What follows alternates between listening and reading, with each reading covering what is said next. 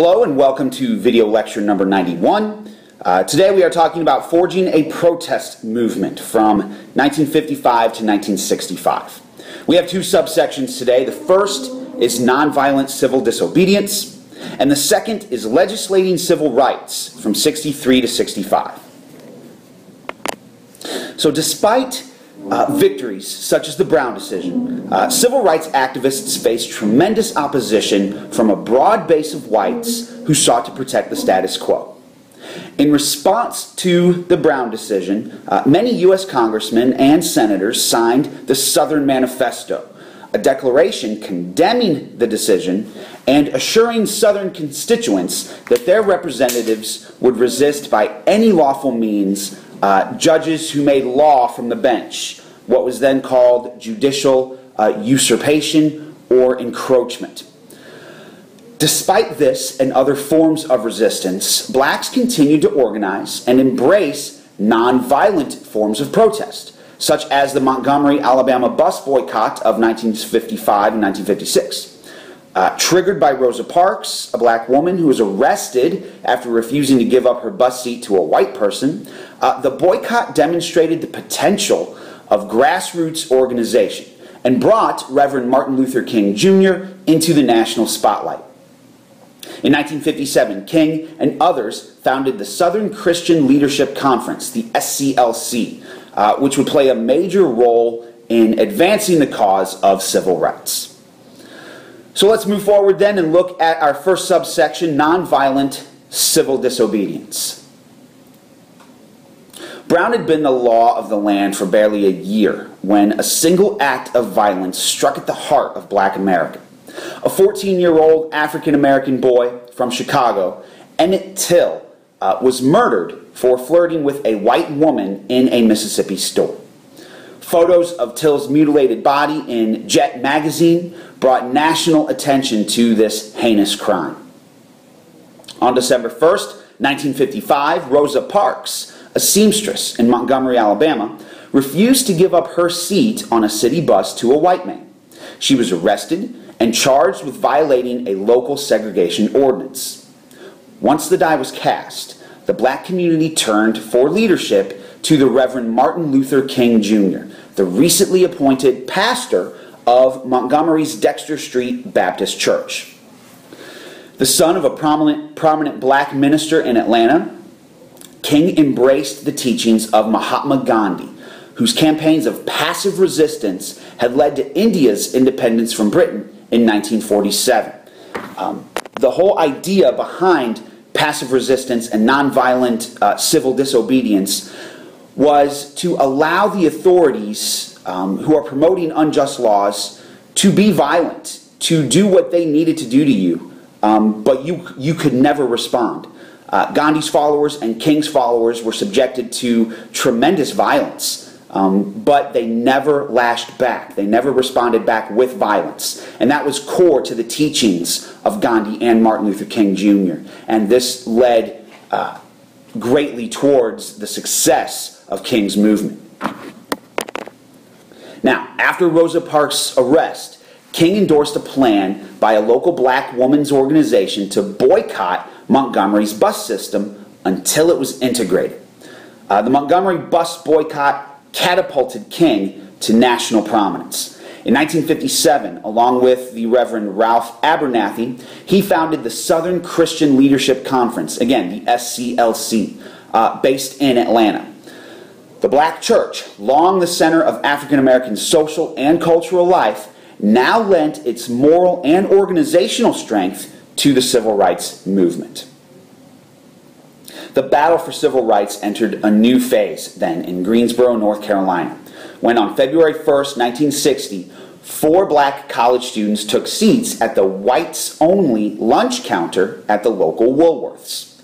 They were determined to sit in until they were served.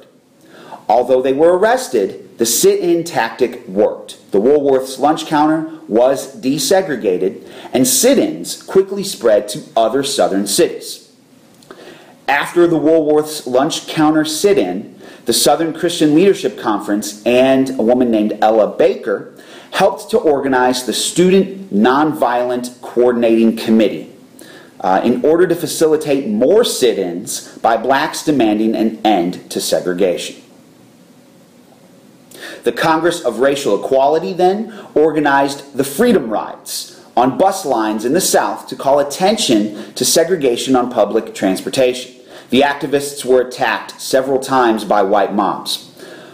Although President Kennedy remained cautious on supporting civil rights, he ordered his brother, Attorney General Robert Kennedy, to send federal marshals to Alabama to restore the order and to stop the violence that was occurring to the Freedom Riders.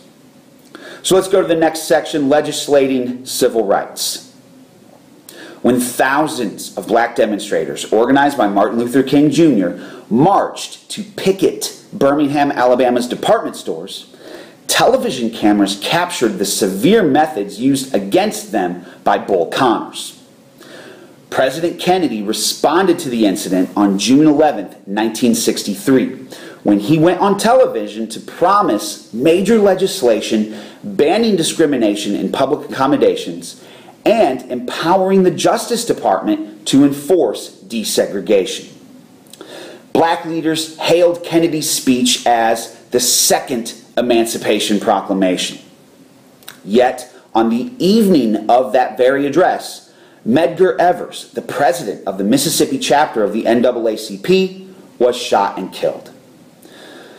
To rouse then the conscience of the nation and to marshal support for Kennedy's bill, civil rights leaders launched a massive civil rights march on Washington in 1963, which culminated in Martin Luther King's "I Have a Dream" speech.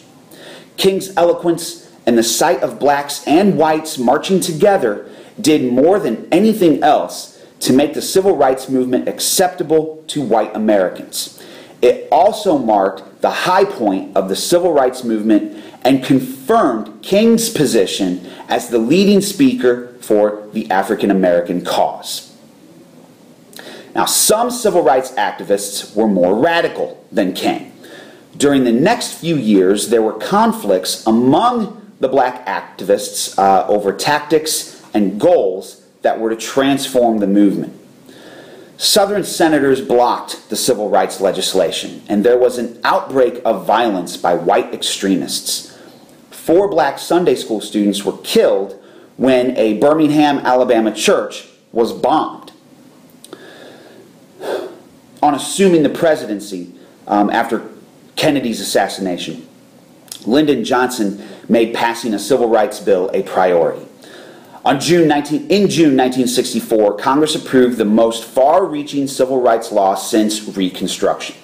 The keystone of the Civil Rights Act, Title VII, outlawed discrimination in employment on the basis of race, religion, national origin, and sex.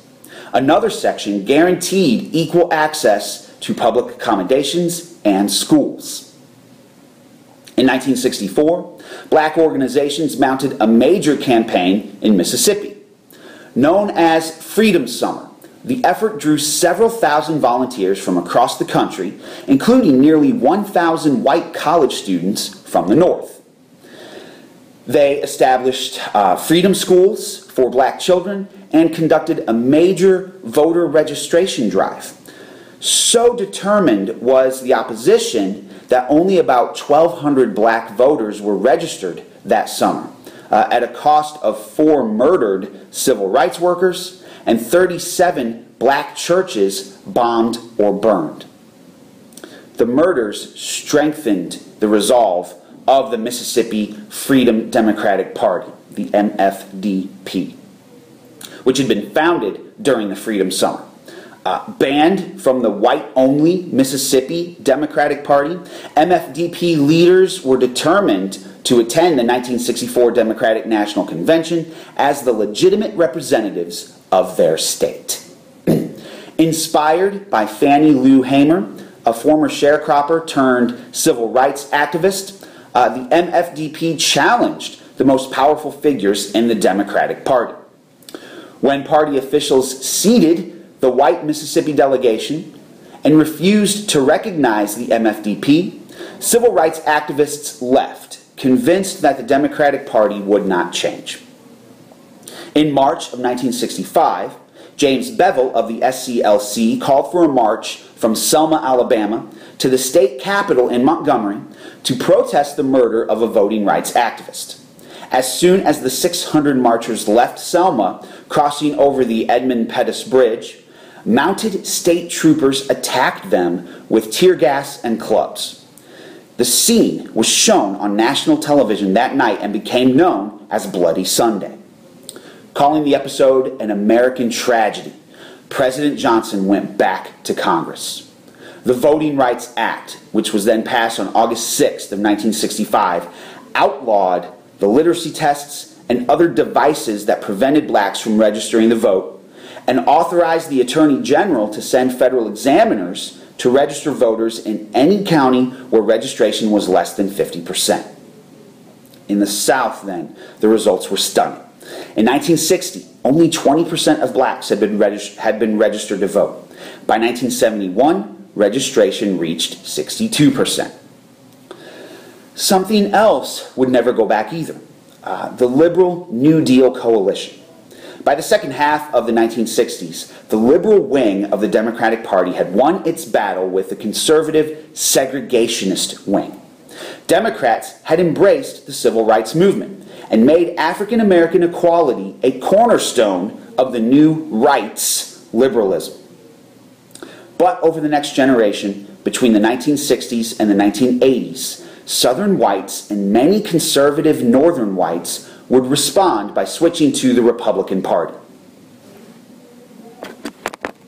Okay, so this does conclude our video lecture for today. Go ahead and answer your review questions and continue on with your reading and your work.